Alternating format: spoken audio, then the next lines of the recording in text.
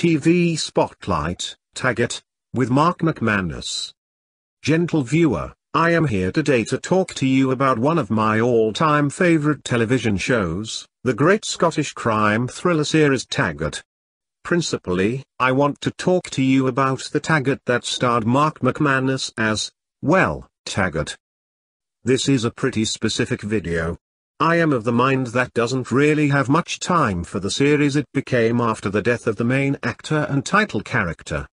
It was never really the same after that, and in the 2000s it fell the way of modern Doctor Who by sacrificing its special format of 2 or even 3-part stories in favor of 45-minute runarounds that had zero time to involve the viewer in the guest characters, and thus you didn't really give a crap about who got killed or who turned out to be the murderer.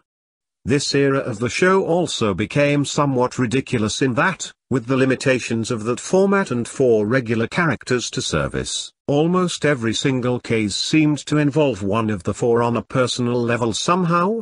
All very silly. I was sad to see the show axed around 2010, but at the same time it was a long, long way from its glory days. No, I want to talk to you about the Taggart that I adore. The Taggart that ran from 1983, via the one-off episode simply titled Killer, to 1995, when the Taggart character died off-screen in their, admittedly excellent, Black Orchid. I love this show. Taggart in the 80s through to the mid-90s was pretty much the best crime drama on television. It had a gritty yet almost gothic sensibility that made Glasgow seem a very sinister place indeed, and it had some truly fantastic stories that still stand up today as great mystery thrillers.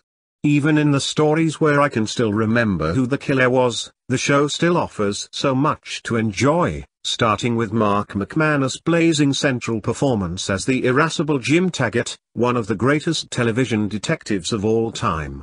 That greatness goes all the way down to the rest of the regulars, from Taggart's first sidekick DS Peter Livingston, played by Neil Duncan, who Taggart really doesn't seem to like at all, to the much-loved DS Mike Jardine, played by James McPherson, who despite their obvious differences does seem to get on rather better with Jim, even if that doesn't mean that Jim won't rag on him when he gets the chance or he just feels like it.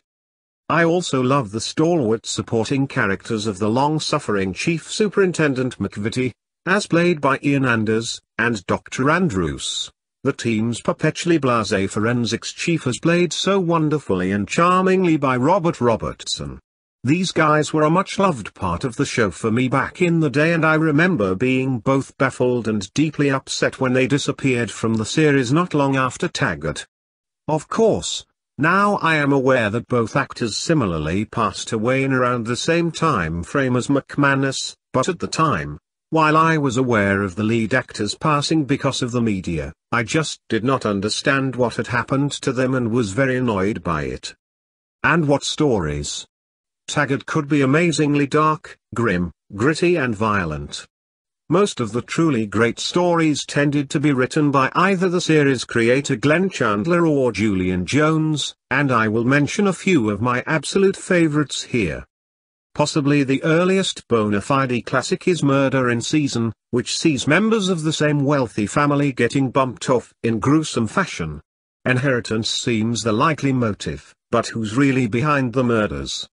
Another of my favorites is The Killing Philosophy, in which the investigation into a serial rapist soon becomes a murder case where nothing is quite what it appears. Death Comes Softly sees a serial killer targeting the elderly, where the identity of the perpetrator, and the flimsy motive behind it, is truly disturbing. Fatal Inheritance sees a dark family secret as the motive for a clan being targeted by a vengeful killer who carries around a decidedly creepy little doll, while Nest of Vipers sees the discovery of a skeleton and the theft of deadly poisonous spiders and snakes from a scientific laboratory result in a series of gruesome murders as a truly twisted psychopath attempts to erase the chain of evidence that could lead to his identification. The excellent Forbidden Fruit, which sees the guest return of Peter Livingston for the first time in many years, sees a fertility clinic doctor exposed as the father of dozens of his clients' children, which sparks off a set of gruesome killings as someone attempts to hide an even more twisted and disturbing secret. I adore Taggart, or at least the Taggart that actually had Taggart in it. You don't really seem to hear much about these days, or at least I don't, which is a great shame. Last year I finished another rewatch of the classic era, which took me a couple of years to get through, and loved it all over again. It's truly classic television that deserves more appreciation because, in its prime, Taggart was truly unmissable crime drama.